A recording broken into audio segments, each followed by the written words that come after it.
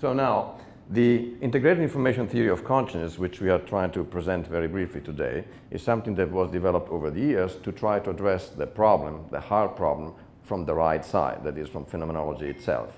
And the way to do that is to describe some axioms of consciousness, that is, some essential properties that every single experience you have must satisfy.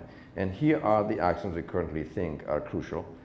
And they are illustrated using a drawing colorized here by a physicist and phenomenologist, Ernst Mach, who shows his intrinsic perspective, so to speak, looking at himself from one eye only. And the idea is then that, as Descartes said and Christoph reminded us of, experience exists, you exist, you're having an experience. That's an undeniable fact, in fact the most undeniable fact of all, and everything else is inference. That's the first axiom. Another axiom, which is pretty obvious, is that it is structured. Every experience has aspects to it, different aspects, right and left, top and bottom, hands, books, things, colors, all kinds of things inside any experience, including pure darkness. A key aspect that has been ignored even by philosophers, which is quite remarkable, is information from the intrinsic perspective here. Experience is differentiated. It means that every experience is what it is that particular thing. The one you're having now is a unique kind of experience that you didn't have before, presumably, and it is what it is by differing in its own particular way from who knows how many other experiences that you could possibly have. So it's that particular one in that particular way. Then there is integration. So this has been remarked by people like Kant. Every experience cannot be subdivided into independent components. When you have an experience, it's one. Yes, you can describe the left side and the right side. You can say, I see shapes and I see colors. I hear sound and I understand meanings. But you cannot decouple them. You cannot divide yourself into two parts. One sees the left and one sees the right. One sees the shapes and one sees the color independently. That's simply impossible. Experience is always one. And finally, exclusion. Experience is unique. When you have an experience, there is only one of those. There is no superposition. And what I want to briefly indicate there is that, say, the experience you're having now, let's say, is in color. There is not simultaneously another you who is experiencing the same thing without the color, and another one without seeing faces, and another one without hearing sounds, and another one only the left side, and so on. A multitude of experiences that are defective in one little part. Nor, for that matter, is there a larger experience that includes what you're having plus the value of your blood pressure or what's going on in your gut. So it's always just one.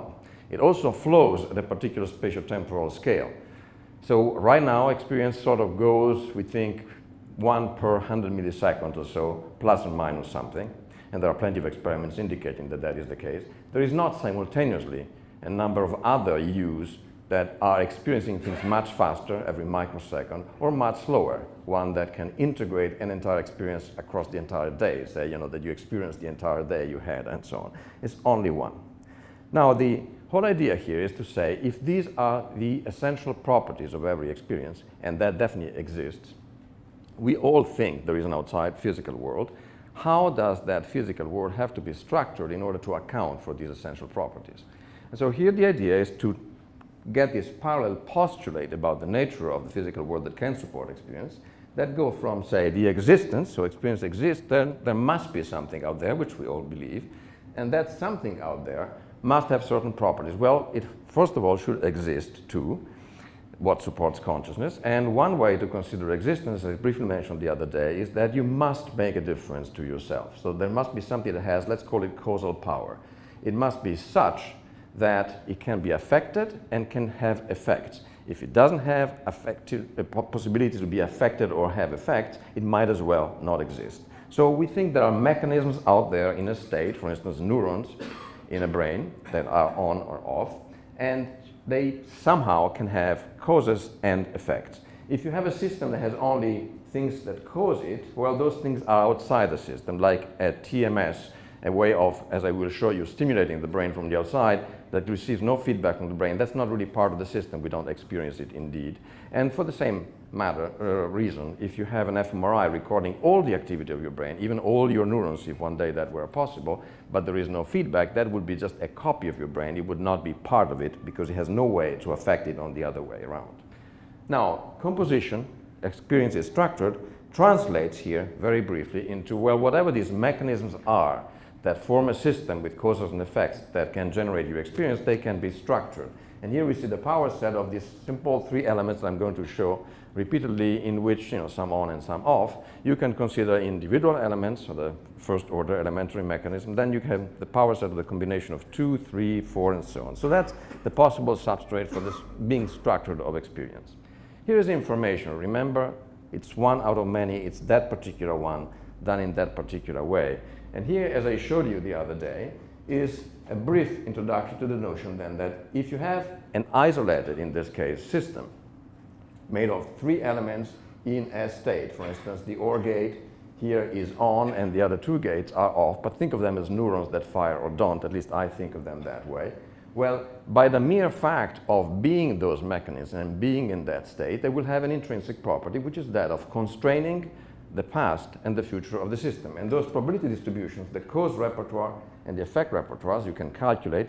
It is basically, if I am, for instance, if you take A, an OR gate, and I am on at the very bottom, then I'm going to constrain the past of the system in a certain way, and I'm going to constrain the future in a certain way. I don't need to do anything. It's just because I am an OR gate and I am on. And this is true combinatorially for all subsets of the system. So information is how you, from the intrinsic perspective, constrain the past and the future. Integration, well, that had not really been addressed in any way, but it's rather an important concept because, as you can see here, we take again that ABC system, that is the information it sort of generates, meaning specifying past and future, but is it a system? As I mentioned the other day, if you are reducible to parts, as a whole you don't exist. There is no reason to invoke an additional existence of the whole above and beyond the parts. The parts do all the job there is to be done.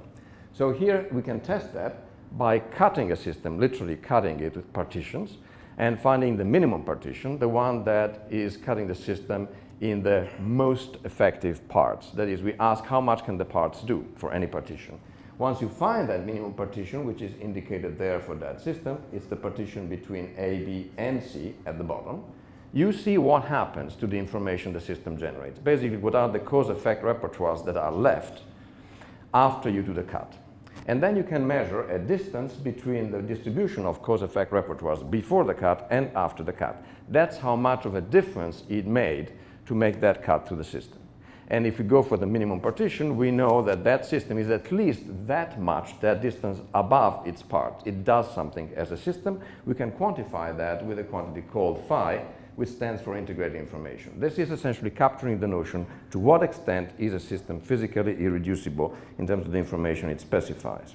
Now, this is true for the system as a whole. How much is the set of cause-effect repertoires reducible? It's also true, we think, for the individual sub-mechanisms. That is, each element specifies its own past and future. Is that mechanism reducible? If two elements together don't do anything above and beyond the parts, then they don't do anything within the system. And finally, exclusion. As I remind you, there is only one experience, and at a particular spatial-temporal scale. But let's just look at space here. So again, we have system ABC now embedded in an outside world with inputs from E, for instance, and output to D. Now, there is no particular reason why we should have chosen system ABC as our system, the one that eventually might be conscious. We could have chosen AB only, BC only, AC only, or the entire system of 5 elements. So the idea here is that what you want to look for is a maximum of integrated information. In other words, you want to ask, what are the set of causes and effects that do the best job in explaining what the system does to itself, and you choose that and only that. Anything else doesn't exist because its job has already been done, so to speak. And if you do this systematically for every subset, you'll find that ABC has the maximum of integrated information. Anything smaller than that or anything bigger than that is less. And so we say that ABC is the unique thing that generates your experience. We apply the same logic to the sub-mechanism within the system. So A, for instance, could have several kinds of cause-effect repertoires, but we cannot accept the idea that you can multiply causes, that you can have many things causing the same effect.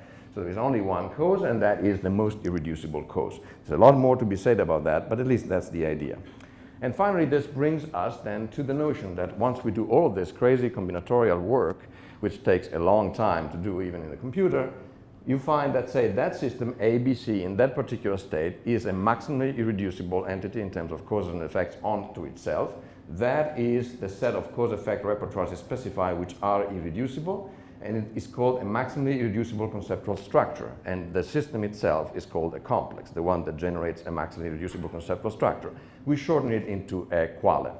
And the right side just plots those cause-effect repertoires, those distributions, into a space that we call qualia space, where each axis is a possible state of the system in the past and in the future, and each star is one of these irreducible cause-effect repertoires, which we call concepts. And the size of the star is how irreducible the concept is measured by the value of small phi max, 0.5 in this case, from one particular star.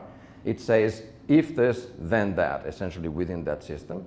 And big phi, 1.92, is how irreducible the entire conceptual structure is.